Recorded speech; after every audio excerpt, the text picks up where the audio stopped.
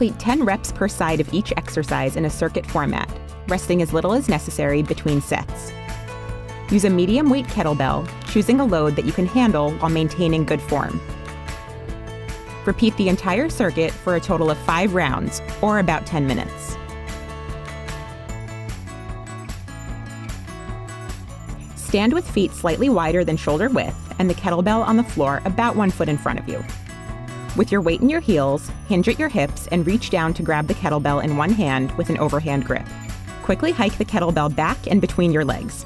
Extend your hips, straighten your legs, and squeeze your glutes to reverse the movement and propel the kettlebell forward until it reaches about chest height. Guide the kettlebell back, keeping the bell high between your legs. Repeat until you finish your set. To switch sides, either hand off the kettlebell in midair or gently return it to the floor and reset.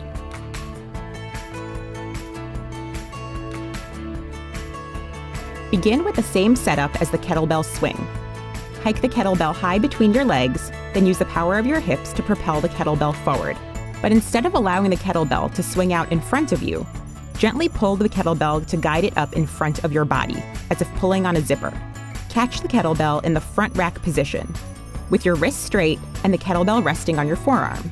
From the rack position, hike the kettlebell behind you, between your legs, then reverse the motion to re-clean. Repeat until you finish your set. To switch sides, either hand off the kettlebell in midair or gently return it to the floor and reset.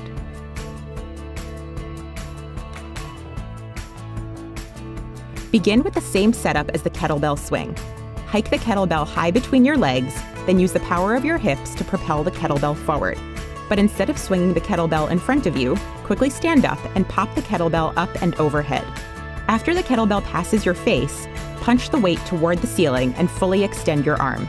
The kettlebell should gently come to rest on your forearm. Reverse the movement by lightly flicking the kettlebell up and away, then hiking it high between your legs. Repeat until you finish your set.